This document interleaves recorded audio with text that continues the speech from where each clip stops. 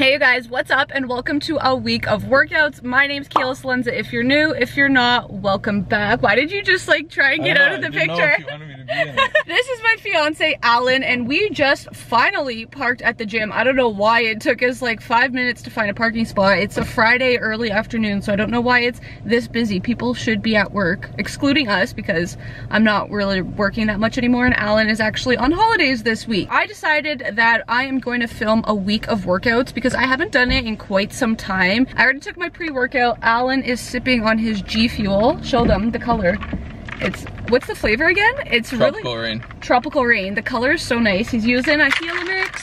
I got my Gila Mix with my water and my EAAs. I already took my pre-workout, but I will show you guys quickly because I got a new one. You guys know that oh my god, it's so bright. You guys know I love my Alani Nu, but I got a new flavor, this Hawaiian shaved ice, and honestly it just tastes like pure berries. It's actually really good. It is Friday, which is like a little bit strange that I'm starting this video on a Friday, but I'm doing glutes and I always like think of like glute and hamstring focused workouts as like kind of like the start of my week because usually I do 2 a week. Plus I've been off the past couple of days because I needed a rest day and then Mother Nature came and I wasn't feeling well, so I took a couple extra days off. But yeah, I'm gonna stop talking and we are gonna go work out. First things first, and honestly probably one of the most important things to do before working out is dynamic stretching. So that is just warming up your body, getting everything through the full range of motion and just getting that mobility where it needs to be for your workout. So I do a bunch of hip swings and just like opening up my hips. Then I move into glute activation. As you can see, I'm using a band from Lift and Conquer, doing some squats, pulse squats, standing side abductions, and then also standing kickbacks. Now moving into the actual workout, I will have everything listed on the screen as well, but I did hip thrust. I started with a lighter warm-up set. I did it banded with 135 pounds, and then I moved into my heavy sets of 235. I was gonna say 135 again, but this is 235. I did 4 sets of 8, and then as you saw in the last rep, I held it for 5 seconds. This absolutely destroys you. Once that was completed, I moved into B-stance hip thrust. So as you can see, you have one leg a little bit out just so that you can focus on that one glute, and then you switch sides. I did 3 sets of 8 reps per leg. Now we're moving into everybody's favorite, absolute favorite movement, Bulgarian split squats. This one is a little bit more glute focused, so I'm sitting back into the movement. I'm pushing through my heels and I have a slight lean forward. I also did this for 3 sets of 8 reps per leg using a 45-pound dumbbell. Once I was done that, I moved into Romanian deadlifts. I'm using 35 pounds on each side. I'm having really soft knees here because I'm really trying to get a good glute contraction and glute focus. As well, this does work your hamstrings. I have been doing them about twice a week, I think, and I'm really starting to see results with them. And I completed this for 4 sets of 8 reps. Last but not least, a 45-degree hyperextension. So this is not a back extension. As you can see, my back is rounded, so this targets your hamstrings and your glutes a lot more. And then you have your feet on a 45-degree angle. This also helps target your glutes. Okay, just finished at the gym. We are heading home. My legs are toast, like toast. That was a hard workout. Did I even end my watch? So our gym is in a mall and Alan picked up Chinese food after. I'm gonna go home and probably have chili and a protein shake after that. My legs are literally actually dead. That was a very like short work, like in terms of exercise wise, short workout because it was only 5 exercises I think, but that's enough. Like when you're going heavy and like really pushing yourself, you don't need to be doing like 10 exercises, so give this a try. And I'll see you guys tomorrow. Hello, good morning, happy Saturday. I'm about to head to the gym to go do back and biceps, but quickly I kind of wanted to talk about something. I found the most perfect jeans from Mott and Bow. They are actually kind enough to sponsor this video. So being somebody who's like on a fitness journey and just like starting to notice changes in my body, I'm losing weight, I'm losing body fat, and then I'm also growing in areas such as my glutes. I've been finding it extremely hard for quite some time to find jeans that are fitting my growing glutes and my decreasing waist size.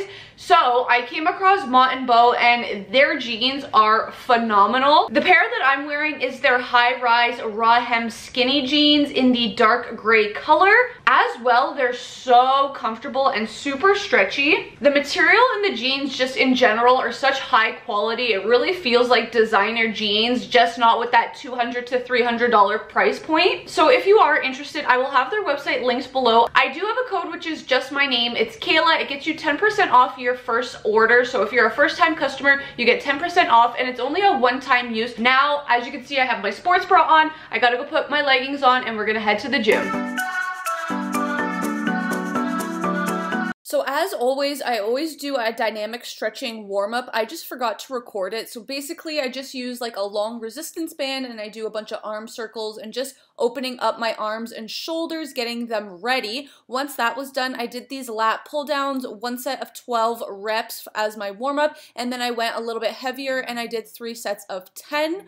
Once that was completed, I did a superset. So first we did close grip pull downs. I did this for 8 reps. For this exercise, you really want to think about that mind to muscle connection with your lats, and you want to think about keeping your arms close and pulling down with your elbows. Once I finished that, I went straight to barbell bicep curls. So I'm using 30 pounds here, and I did 3 sets of 10. It looks like I was going faster than I actually was. I was slowed it down a little bit, and honestly, my biceps were burning. Once that was completed, we moved to the side because there was actually so many people at the gym today. I used a 45-pound dumbbell and I did single arm rows, 4 sets of 8 reps. For this, you really want to think about pulling the weight to your hips. That way you're using your lats. After that, I moved into these machine curls. I did 3 sets of 10 reps. Truly, I would actually prefer to use free weights for biceps, but it was really busy, like I mentioned, in the gym. There was a powerlifting competition going on at the time that I was there, so I just made use with this machine. After that, I went into one of my favorites, which is a straight arm pull down. I did 4 sets of 15. I think I was using 30 pounds here.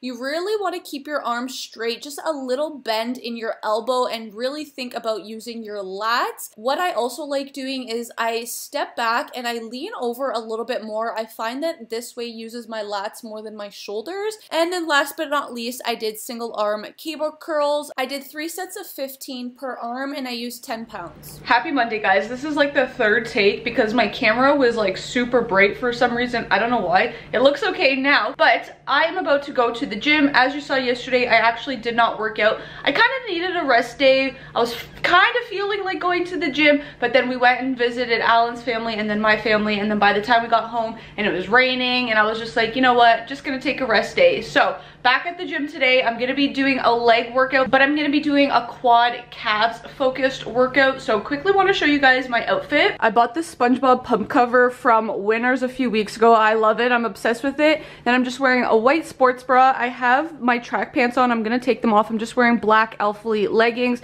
Got my crew socks and my Converse, and I put braids in my hair today because my hair is a bit greasy, and honestly, I just like having my hair out of my face, like especially on leg days. Today I also have my purple Gila mix to match. Duh. And we're gonna quickly take a scoop of pre-workout and then we are gonna get going because I got things to do today. So cheers. Cheers. I swear this flavor is so good. Let's go. Okay, this workout was absolutely insane. It left me crawling out of the gym, so make sure you give it a try. So as always, I always start with dynamic stretching. It's the same thing that I did earlier in the week on my glute day. So I didn't bother recording it again. So for the workout itself, I started with back squats. I did 1 set of 10 reps as a warm-up, just the bar. And then I did another warm-up set, 1 times 6 reps at 95 pounds. And then I got into my working set. So I did 1 set of 4 reps at 135 pounds.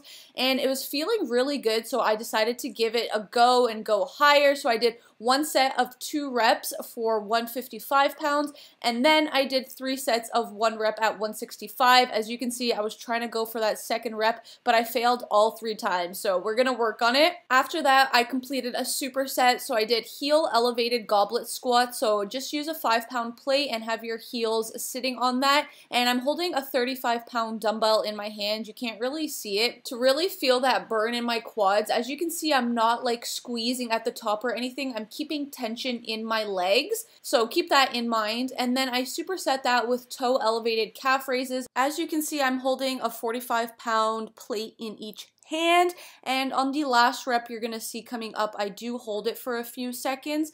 What's key here is to really think about using your calves and also having your lats engaged so that you're not using like your upper body to complete the movement, if that makes sense. After that, I moved into another superset. So first we're doing leg extensions, 3 sets of 10. Honestly, I don't know why people don't talk about this more. Leg extensions are so dreadful. I feel like everybody talks about split squats, but for me, it's these leg extensions. Like, just look at my face. I was not having it.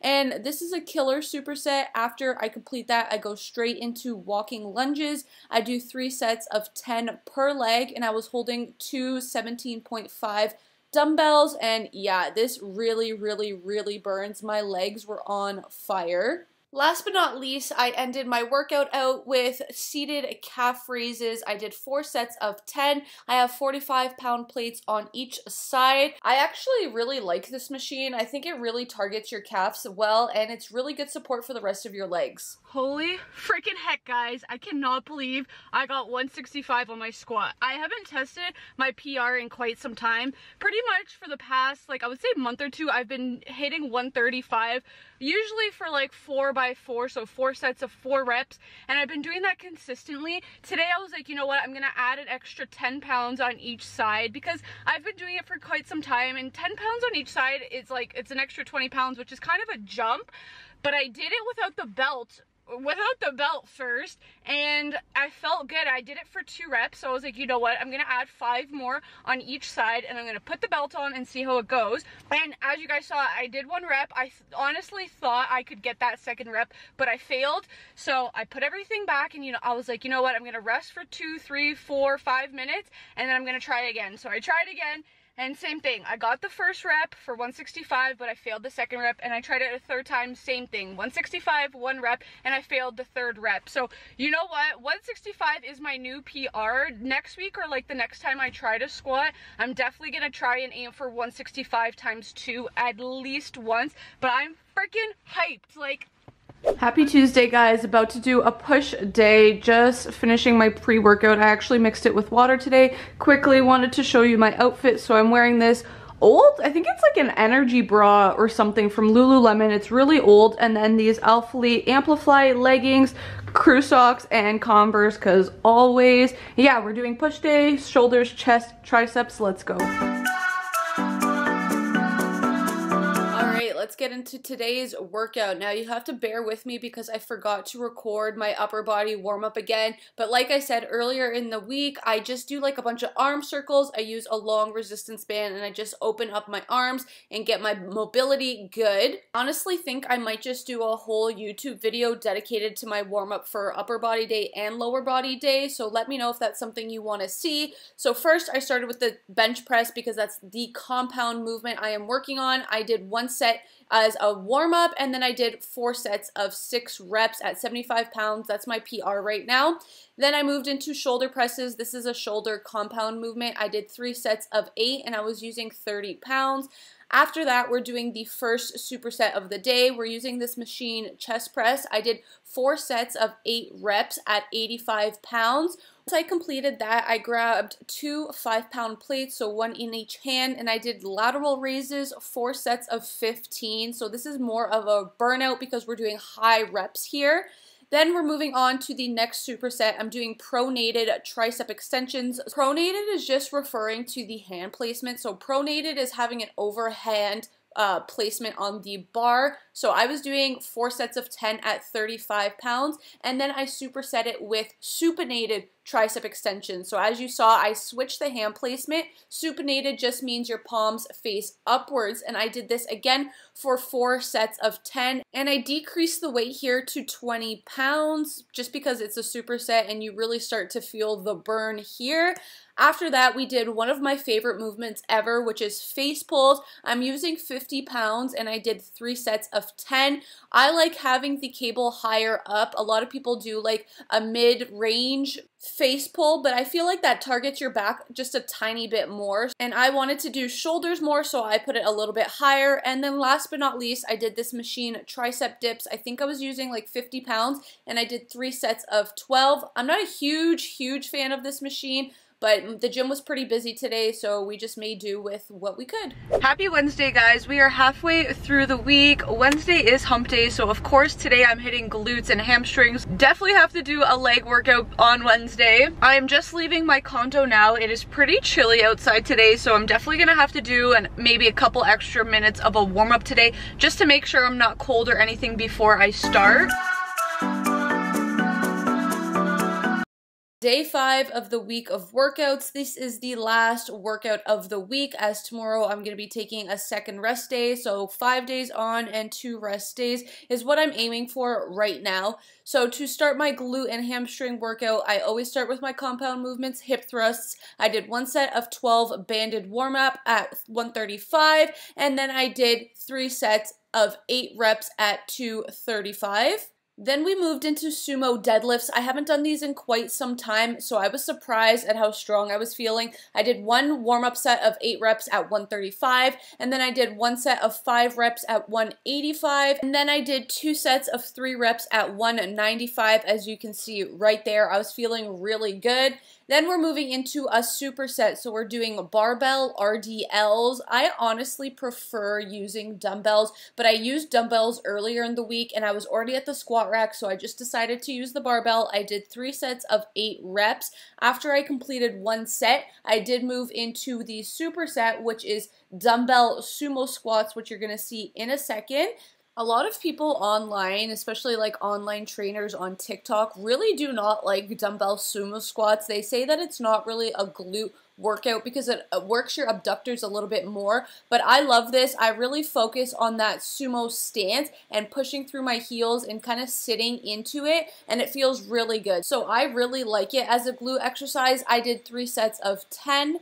After that, I moved into the reverse hack squat. So I have a little bit of a sumo stance here. My toes are pointed at about 45-degree angle, and this is a glute bias hack squat. So as you can see, my hips and glutes are leading. So I did 4 sets of 6 reps. I went super heavy there. And then to end the workout, I did lying hamstring curls. I did 3 sets of 6. I went really low on the reps here because as you can see on the lowering part of the exercise, I'm going super slow. I was doing like 3, 4, 5 seconds down, and that really gives a burn to your hamstring. So that was a really good like change up because I don't do that quite often. Alright guys, that is the end of this video. I just finished that workout. It was killer. I kind of have a little bit of a headache, which was bothering me the whole workout, which was a tad bit annoying, but I'm gonna go upstairs and get warm, take a nice shower, drink some more water, and hopefully feel a little bit better. I hope you guys enjoyed this full week of workouts, and I think I'm gonna start doing this more. I think it will be like an accountability thing for me because I can also track like